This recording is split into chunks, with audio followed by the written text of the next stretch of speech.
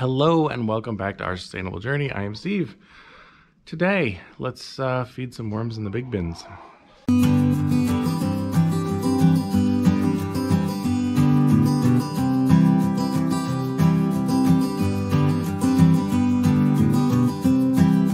All right, so this is one of the big bins. We'll feed one of them today. Remember, we took everything out of the CFTs. We put them into these for now until we can get a handle on these pests that we're digging through the CFTs. Hopefully we got them all out of the barn here, but we've got some of the bins are in here. Some of them are in the shed. It's kind of chaotic right now.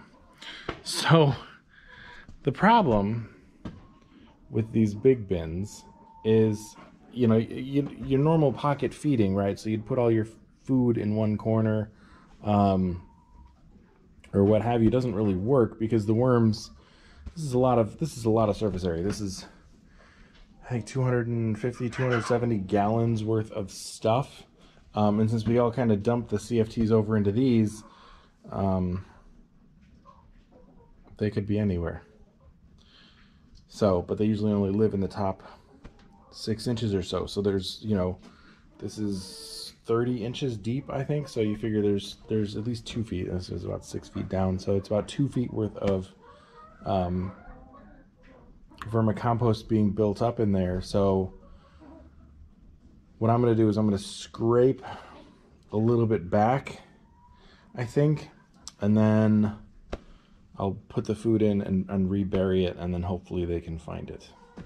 So we have one of our food scrap buckets, so lots of food, and then I have some of the leftover slum gum from the hives from when we rendered down all of the wax, so I'll put some of those in there too and see how they like that.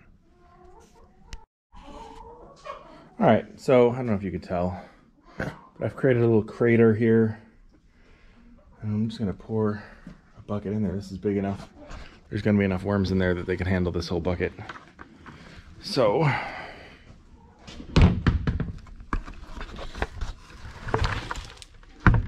right, so I get popcorn, potatoes, pomegranate, chips, this lovely bag that we'll break down. That is that. And then let me add, some falling. Let me add these guys. So this is the slum gum from the rendering of the beeswax. I don't know if I should spread this out. Maybe I'll spread this out so that it gets, they have a little bit of variety. So coffee grounds, quite the balanced meal. All right. Then they're gonna get some of these hunks. Sure, that's not what I wanted to do at all. Let me try and break these up. Oh good, there's starting to mold. I left it out because I knew that I was gonna do this. So it's already gonna break down for me. Cool. All right, so then we'll cover it back up and we'll see how they like that. And actually, if you look, I mean, look at this stuff. This stuff is basically almost done. It's so perfect looking. I could almost filter this or sift this now. But, oh well. And it's basically, stuff is honestly done looking. It looks like great compost, really. And there we go. So now we wait. I also wanted to show you last time we were with the worms, so that was 2 or 3 videos ago, I think.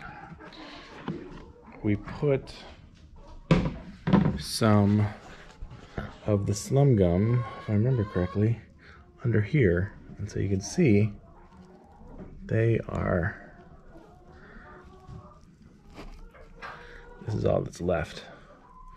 And you can also see that the worms are absolutely devouring it.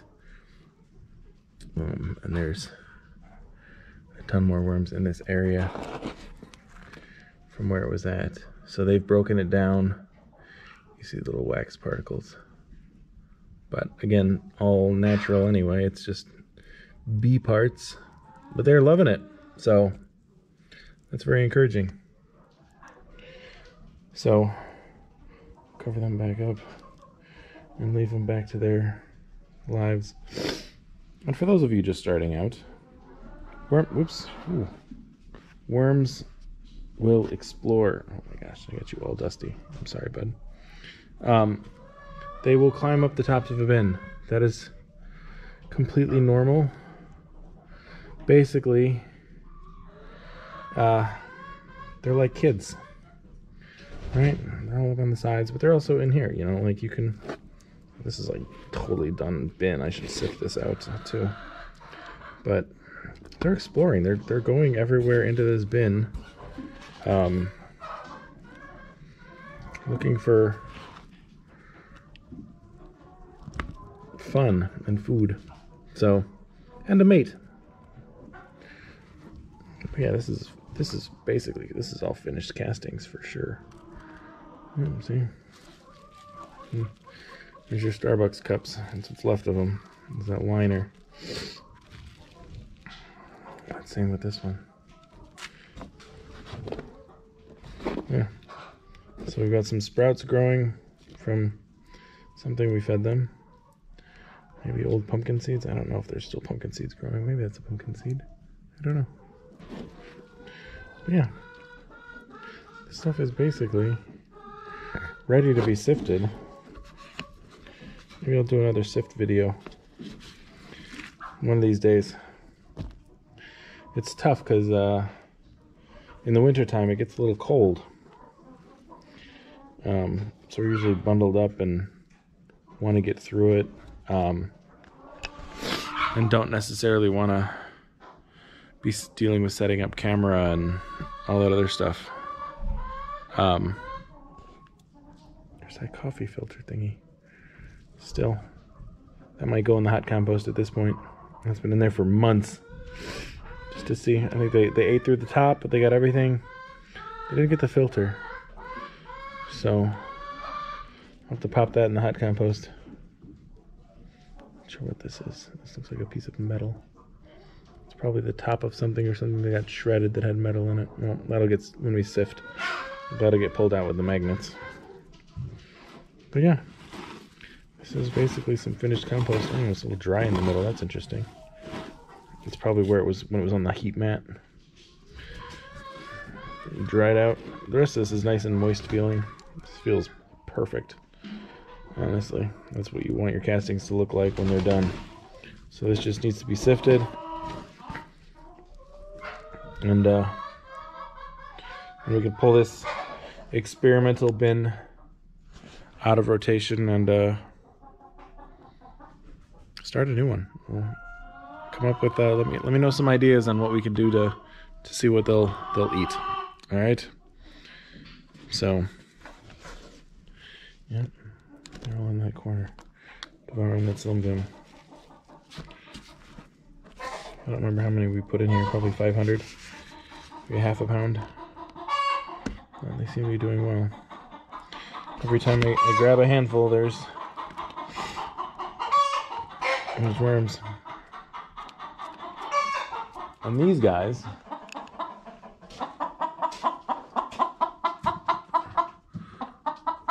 are in the egg song.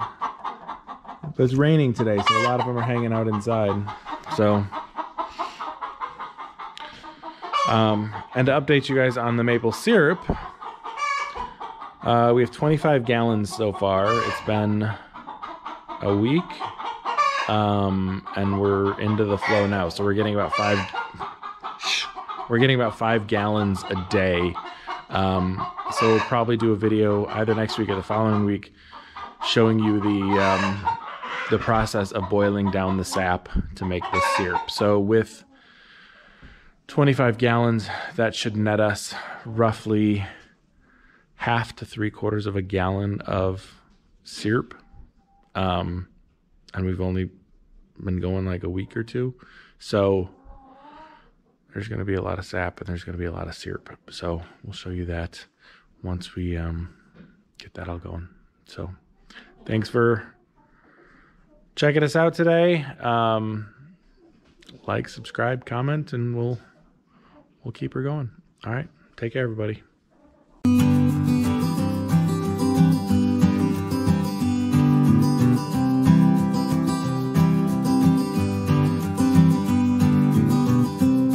So you're thinking to yourself, what is up with the walls of this barn? It's all cobwebs. It's dust from those guys. Actually, here's the old CFTs that we pulled apart. They're actually in good shape. But this is all just cobwebs. There's no real spiders. It's just dust that gets stuck in the air. And clings, and then it forms a string. It's crazy because of the dust baths that the chickens take in here. We tried putting these sheets up, but to try and keep some of the dust down, but it doesn't always work. So chickens, crazy dusty. Like look at the ceiling in there from them. It's nuts. So every few months, we'll take, well, you see, we have all these brooms. We take all these brooms and we knock down all the cobwebs, but after a few months, they come back because they get dusty. Because you can tell, there's no spiders in here. I mean, there occasionally we'll get some, but there aren't any now. So, yeah, cobwebs. Crazy. Should host like a Halloween event in here because it looks like we'd have a ton of spiders, but there aren't any. It's just the way the dust works with them taking their dust baths.